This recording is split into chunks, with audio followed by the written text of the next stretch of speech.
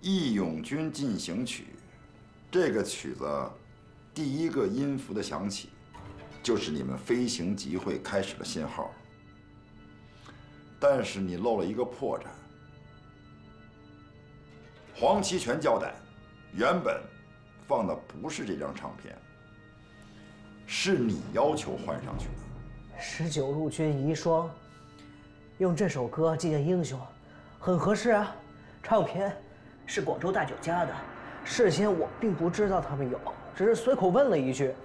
哎，如果拿它做什么信号，我难道不应该自己带过去吗？这首曲子家喻户晓，有唱机的地方就会有它。那万一广州大酒家没有这张唱片呢？实施你所说的缜密计划，居然把这么重要的东西交给莫须有。也许你有另外一套方案呢。你可真会自说自话。再说，那一首歌发号施令，你有证据吗？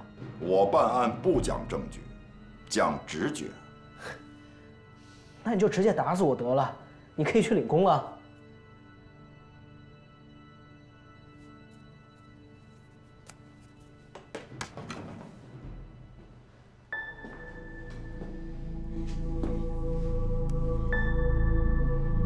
平静圣宝，李文茂造的铜币，看来你真是有问题呀。就因为挂了个铜钱，就有问题啊？也许是你心中的理想呢，带头举事，推翻政府。我跟你有什么仇什么怨啊？你一定要把我打成共产党？话可不要乱讲，我可没打你的脸，一点伤都没有。金老板，我给你留着面子呢。那我是不是还要谢谢你啊？好好配合调查就可以了。铜钱哪儿来的？是不是你们组织的联络暗号？我师妹，她从古董商徐老板那里让出来的，你们可以去查。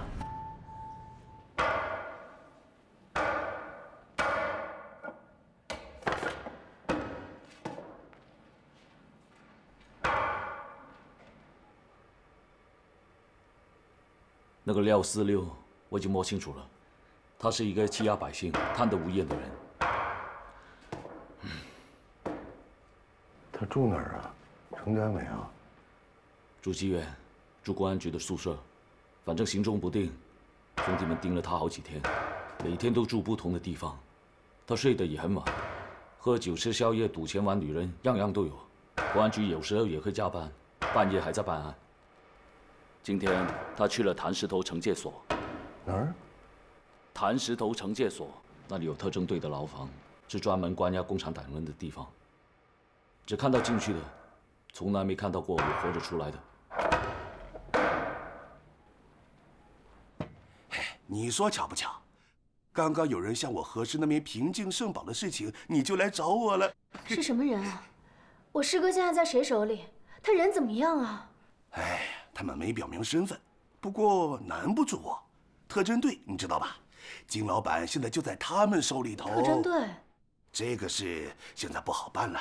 这特侦队呀，虽然属于公安局，但是他们自成体系呀，谁的面子都不给呀。据说他们抓到的人，就是公安局长去要，都够呛能出来呀。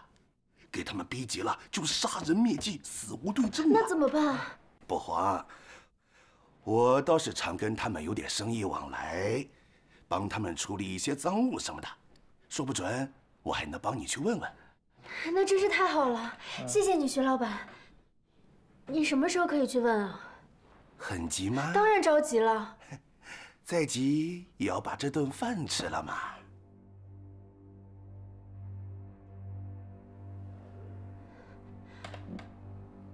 对不起啊，徐老板，就除我师哥，我跟他一定好好请你吃顿饭。可是我今天晚上还有戏，戏比天大，我不敢误场。误场就误场，我跟你师傅打招呼，今天这顿饭，吃还是不吃？哎，你自己看着办。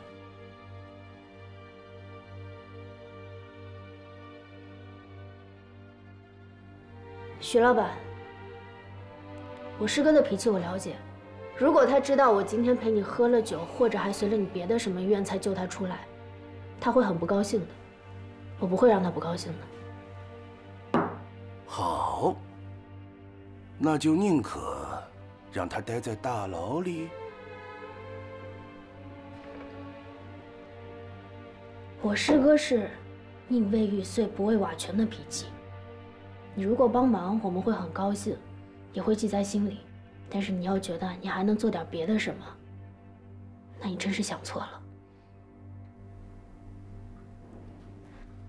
我以茶代酒，谢谢你了。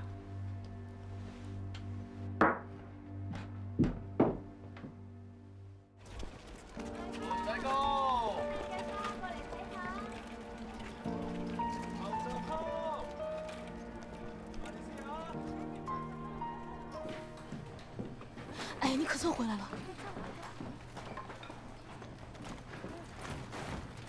快快快！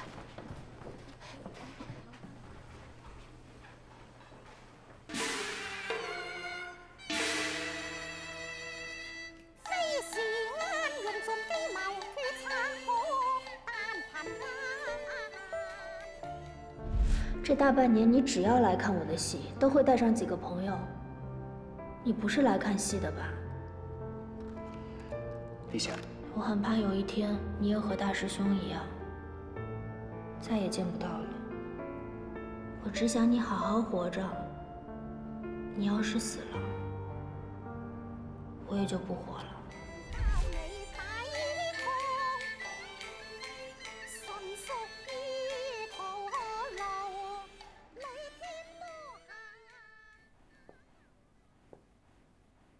你师兄失踪，你心乱心急，我能理解。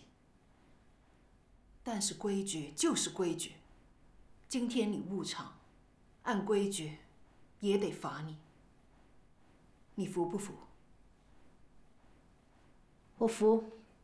乌须马鞭，调到化妆箱上。是。师傅，要不这事就算了吧，他也情有可原。是啊，师父，事出有因嘛，而且他就这一次。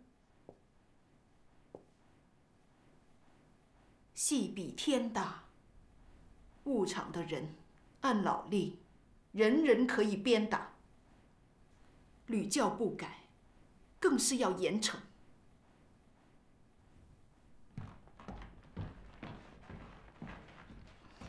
下。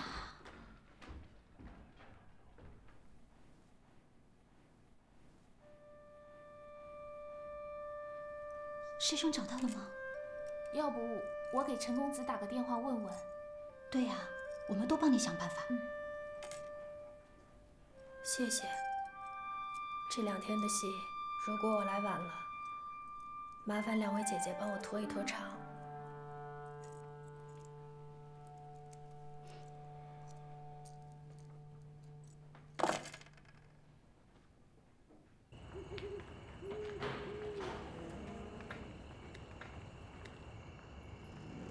不用逼得太紧，别伤了他的脸和嗓子，手也不成。一个戏子而已，你还这么照顾他？那叫艺术，你懂什么？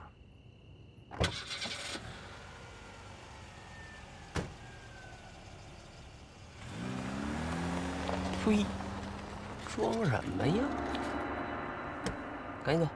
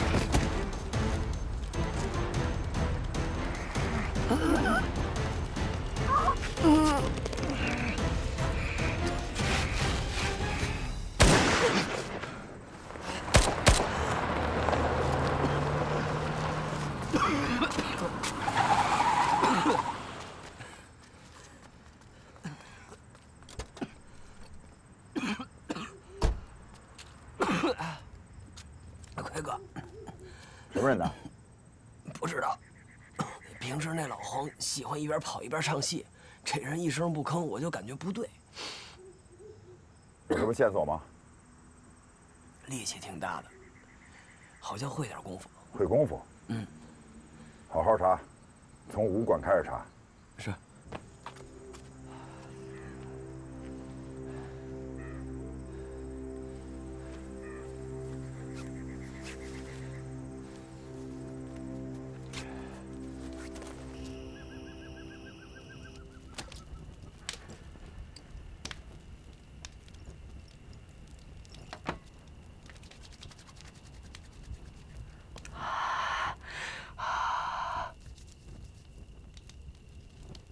疼吗？晚上来了个人，北方口音，把咱的布扎叶都给买走了。本来说打烊了不开门，他非要买，说还需要500斤，问咱能不能帮忙进货。你说他要那么多布扎叶干什么呀？这要清热利湿、健胃消滞、做凉茶的。你好好活下去不行吗？还想着报仇？我告诉你，人灭李家满门的人呢，都不是人得罪的。我跟你说话呢，想什么呢？心不在焉的。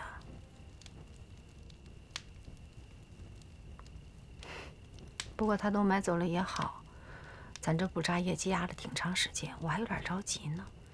这一块大石头落地了。行了。我说你以后能不能不进武馆呢？瞧你这身上，整天都是伤。跟我打的人，伤得更重。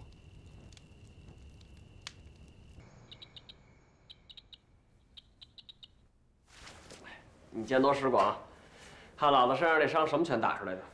哎呀，看伤势啊，肯定是会点拳脚的才能打出这种伤。废话，问你什么拳？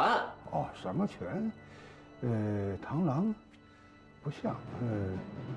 咏春标指，哎，我是瞎说啊。你这带枪的人，怎么还能让人家打伤？老子要是带着枪，还能让人打伤了呀？不该你问，别问。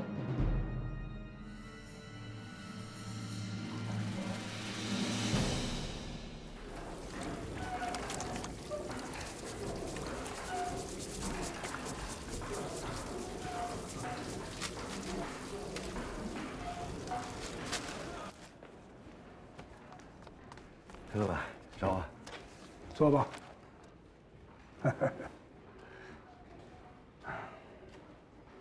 什么事？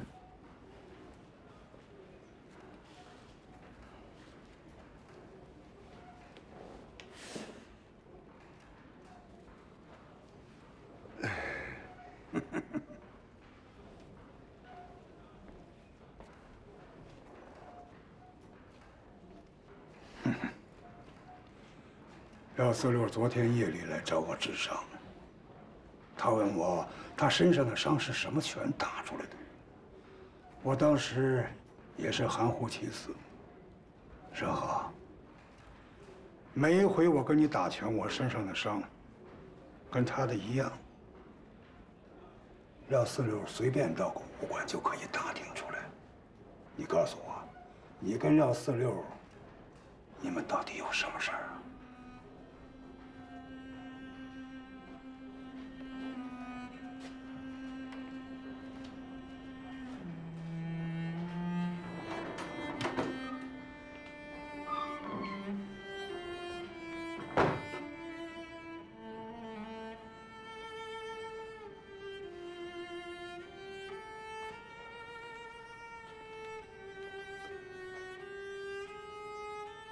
他是我仇人，杀了我父母。那你父母？哎呀，你别问了。山河，昨天夜里幸亏廖四六没带枪，不然今天我就该给你收尸了。我管他带没带枪，父母之仇不共戴天。他是什么人啊？他有枪，他还有人呢。我管他有什么呢？我必须宰了他。你宰他？你宰过人吗？啊不，你宰过牛没有？鸡也行。我告诉你，杀人可没有那么简单。你不用劝我了，要不然你去公安局告发我。他是拿枪的人，你快得过子弹吗？大不了动回去。哎呦，报仇不是这么个报法，你只有活着才能报仇啊！哎呀，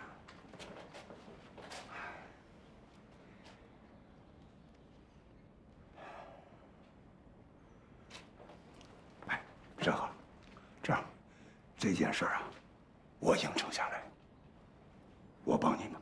有人专门干这种事。你为什么帮我呀？不，这是要钱的，是生意，你就把钱准备好。哎呀，这个世道啊，刀光剑影，每天都有人被宰割、被伤害、被欺负，能帮一个就帮一个，帮多少算多少嘛。哎，等等。最近几天啊，就别去武馆了，廖四六会到处找你。君子报仇，10年不晚。对吧？多吃点儿。我得留着肚子吃点心了。你小子，那不着急，那凤爪有没有剩啊？凤爪，你还想吃凤爪？我跟你们说啊，这剩的点心我肯定不会吃的。什么叫美食啊？所谓的美食，就是要在最合适的时间吃进嘴里，温度、气味、滋味都在最合适的时候，那才叫美食。讲究，讲究，不错呀！你们懂什么呀你？想东想西的。对，跟我来。给我留点啊。哦，行，没问题，去吧。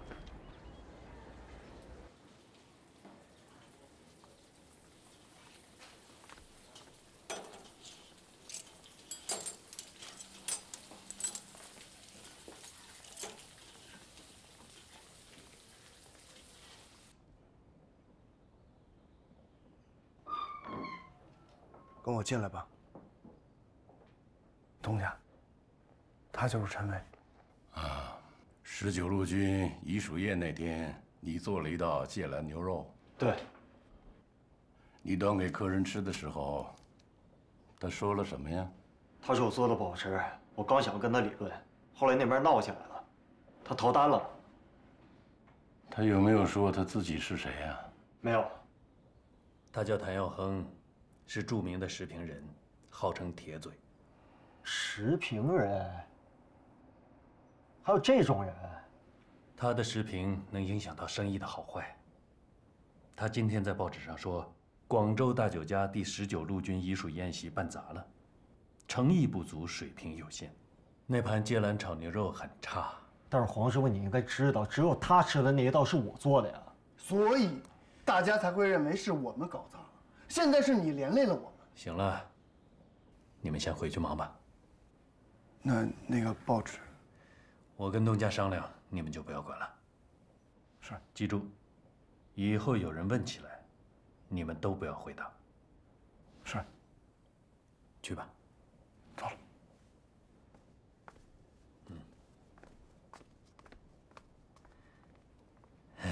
那天看宾客名单，发现没有谭耀亨。我就隐隐觉得不安，没想到麻烦果然来了。谭耀亨是要显示他的影响力。请客的又不是咱们酒家，他拿咱们撒什么气呀？这是他的谋生之道。作为食评人，凡是和美食有关的事情，他都要参与。他可以不来，但你不能不请，否则他就会闹出动静来。城门失火，殃及池鱼啊！现在怎么办呢？可能要拿出一笔钱来，请人斡旋一下，让谭耀恒到此为止。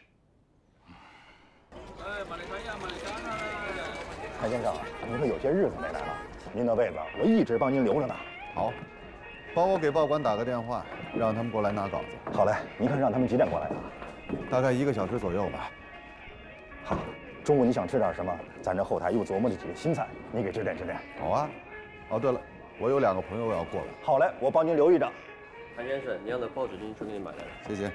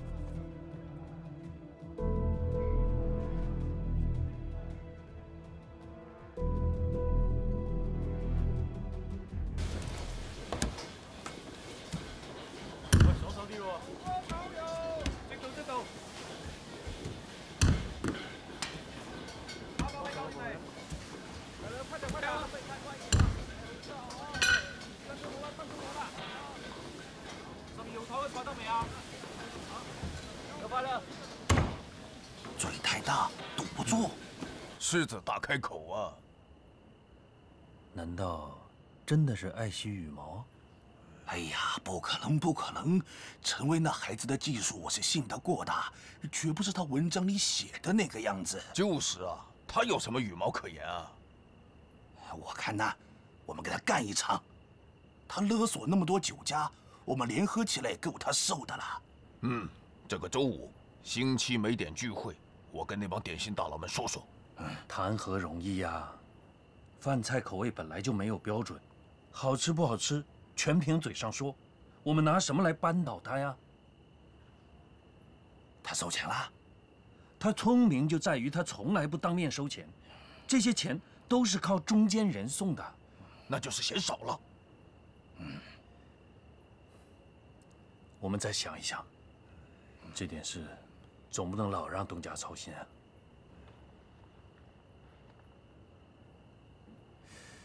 我倒是还有一个办法。做好菜的诀窍是什么呀？您不是说过吗？是调和平衡。再深入一层是要有情感，厨师要对食材有情感，把这种情感炒进菜里，让吃到的人感受到你的情感。黄师傅，您这要带我去哪儿啊？见铁嘴谭耀恒啊！求得他的谅解，让他放你一马。我凭什么呀？要服软，要以情动人，要让他知道他的文章已经搞得你活不下去了，你会被酒家开革，而且失去了声誉，以后再也找不到差事。在你家里，上有高堂，下有弟妹。周瑜打黄盖的故事，知道吧？苦肉计。你今天就是要施展苦肉计。黄师傅，他那些文章都是假的，都是他的一面之词。是一面之词，可是，在报纸上就不是了。大家在报纸上只会看到广州大酒家是这样的情况，那广州大酒家的声誉就毁了。前台后厨100多兄弟都得饿肚子，那他们怎么办？啊？怎么就这么怕他了？我们是斗不过。正经生意人斗不过这种无赖，咱们可以报官啊，还有东家的靠山呢。人情都很贵的，对于东家来说，与其得罪这种无赖，还不如干脆关门更划算。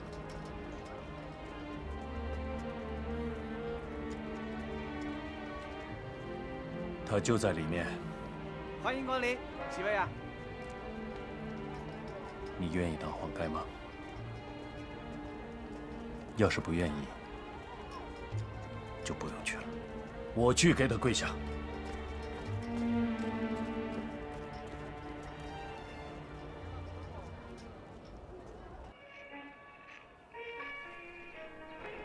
黄老板，这边请。哎，谢谢。快点。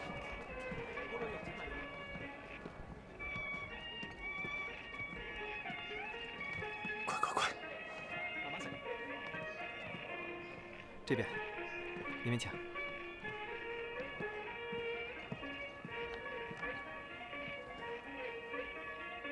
谭老师好。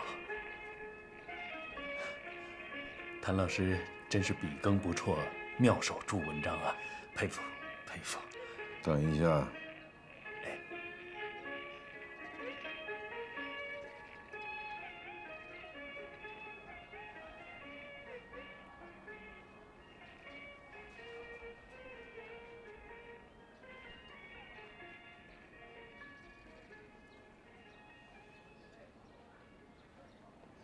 你是广州大酒家的黄齐全黄师傅是吧？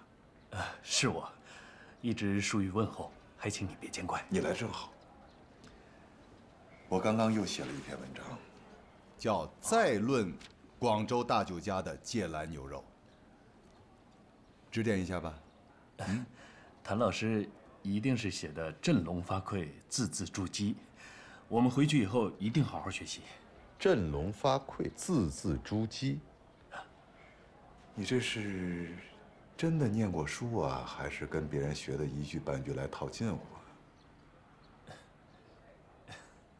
啊？啊？我认识你，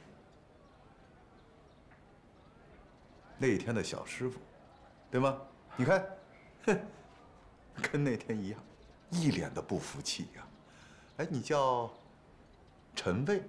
对。他呢是我准备认的义子，跟我姓黄，黄盖的黄。没礼貌，打个招呼啊。阿威，谭老师那盘菜是我没有炒好啊，有怪就怪我一个人吧。服气了。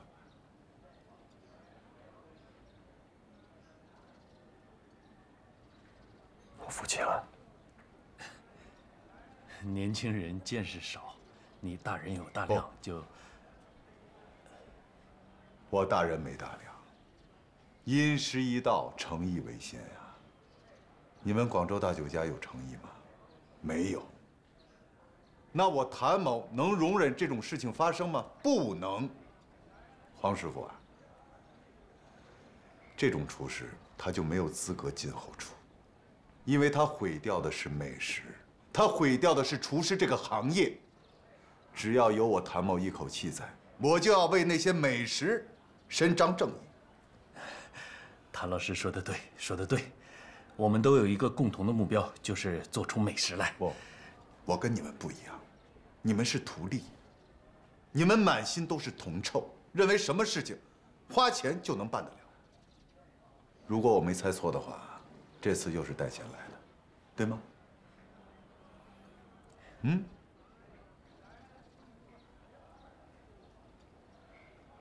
学聪明了，不是钱呀。我猜一下呀，应该是端砚、明末，还是宋柏书啊？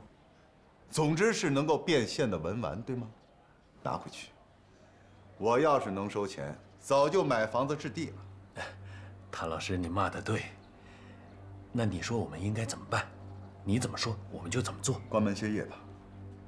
广州百姓有权利吃到最好的美食，不能让这些无良厨师糊弄。广州老百姓还不想听你在这胡扯呢。阿威，你就是在找茬是不是？跟菜的好坏没有任何的关系，好吃不好吃都你一人说的。你就一败类。阿威，文章还看不看？啊，如果不看，我就发表了。还什么时评人？我们是靠做菜过日子，你呢？靠吃别人的菜过日子。你不只是一个败类，你还是菜里面的蛀虫。黄师傅，我会继续发表系列文章，全面问责广州大酒家的方方面面，勿谓言之不预也。你还在这跟我这么嚣张，是不是？阿威，阿威，你去告我呀！我问责自负。阿威，你不要这样。黄师傅，您看到了吧？太嚣张了，不能总捧着他。对待什么样的人，就应该用什么样的方式。可惜我这黄盖也没当成。菜下锅了，就要把它做完。您不怪我。林北江好赌，愿赌服输常挂在嘴上。你真得到他真传了是吗？你刚才连谭耀亨的名字都叫不全，更不知道他是什么人，做过什么事，就敢掀桌子砸锅，匹夫之勇，连累大家。接下来会很难看，你离开广州大酒家吧。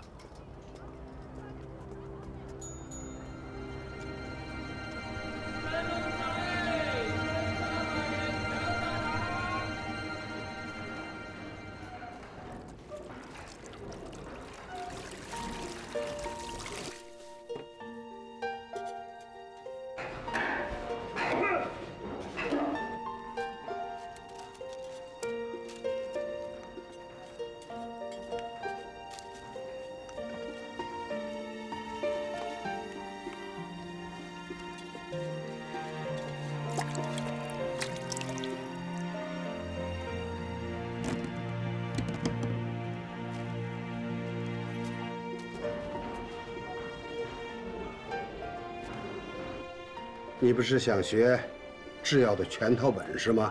这就是最后一道了。咱们岭南气候潮湿，先人们就想到了用蜡来包药丸，不霉不蛀，能放好多年呢。这一看就会，有什么好学的呢？怎么，不想学？回药房干活去，我们还能白教你一场。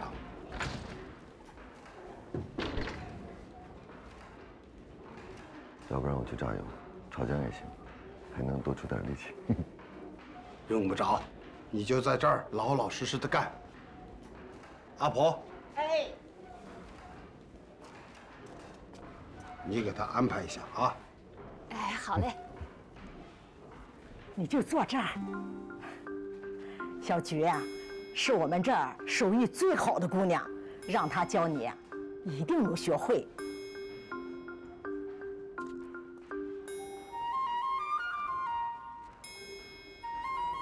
这里分为主蜡、串圆子、蘸蜡、芥壳、入丸、封口、剪蒂。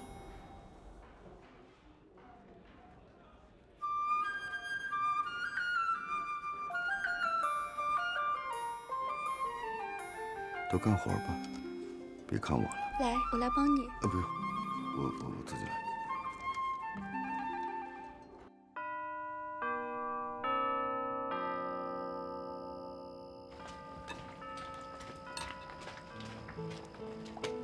今天都干什么了？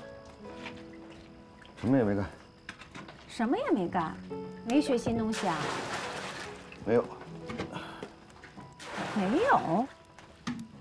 今天没学做蜡丸吗？学了呀。你怎么知道的？我猜的呗。那个不是说学到最后了吗？最后一道程序不是学做蜡丸吗？那么会猜？有什么事瞒着我快说。你也老大不小了，他们说做蜡丸都是女的。不是你找谁做的手脚啊？那药房里头你认识谁呀？都是干这一行的，认识谁也不难呐。怎么样，有没有相中的姑娘？没有。哎，没有？不是说有好几个不错的吗？有个叫小菊的。用不着你操心。我不操心谁操心呢？我是你芳姐，你眼镜还挺高的，你喜欢什么样的？不用你管。我不管谁管，姐姐你必须说出个1、2、3。你说吧，你想找个什么样的？你这样的。小王八蛋，敢拿我开心？你是不是皮紧了？你说是就是喽。我跟你说啊，以后别说这样的话了，小心我揍你。你要是不想让我胡说八道，趁早别给我张罗这种事儿。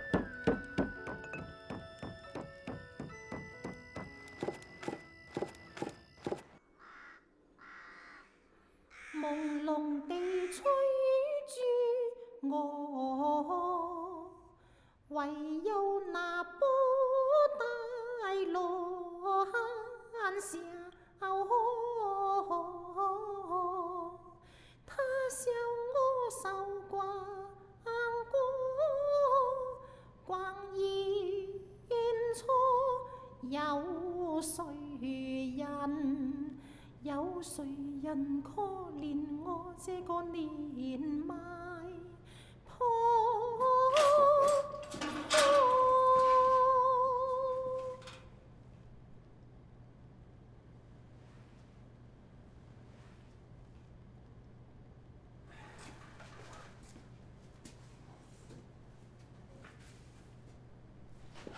唐云、诸葛峰，跟你什么关系？朋友啊，他们两个是飞行员。什么时候认识的？谁介绍的？这谁记得住啊？都认识好久了。蓝剑辉呢？蓝剑辉？哦，蓝教授啊，刚认识不久，忘了是哪个朋友介绍的了。爱吹牛。蓝剑辉住哪儿？还认识什么人？我们只是喝酒听戏的朋友。哦，你是找他们担保我啊？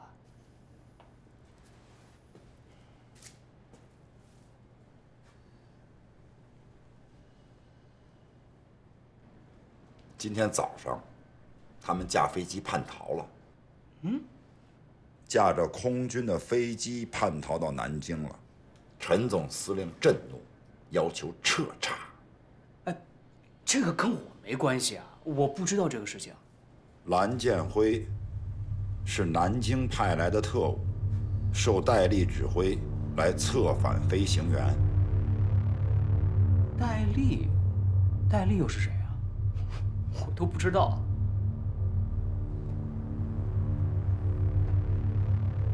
据查，蓝剑辉是通过你认识的那2个飞行员，也是在和你喝酒唱戏的时候谈的叛逃条件。你不是同谋，也是帮凶。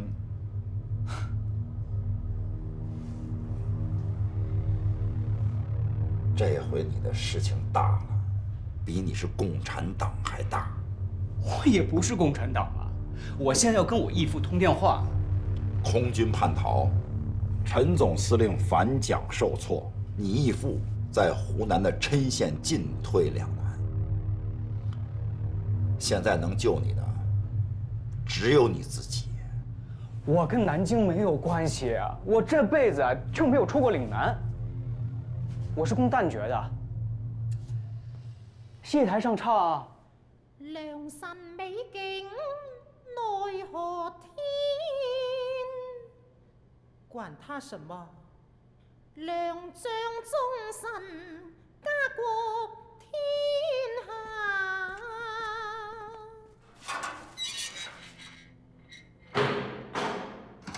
1936年6月，陈济棠联合桂系军阀发动两广事变，被蒋介石南京政府从内部瓦解，两广事变遂告失败。陈济棠被迫宣布下野，主政广东8年的历史宣告结束。就算是死囚犯，也有权利见家人吧？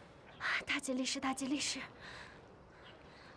我已经连续来3天了，求求你们让我见见金惠荣吧。 金惠荣是我亲人，我有权利见他。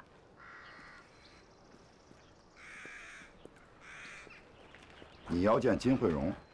是。谁告诉你，他被关在这儿？是我自己猜的。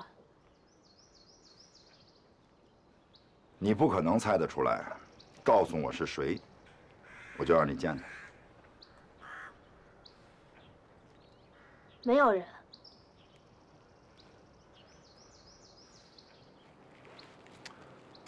你叫陈立夏，摘星女班的正印花旦，监工刀马旦。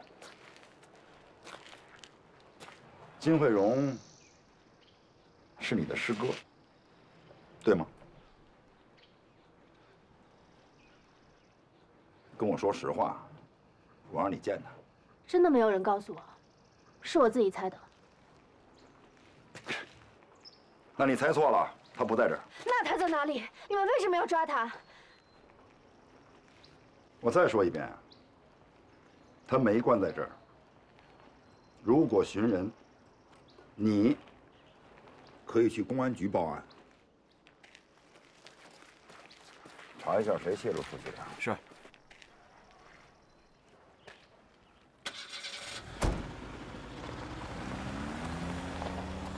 你等等，你们为什么要抓他？无法无天。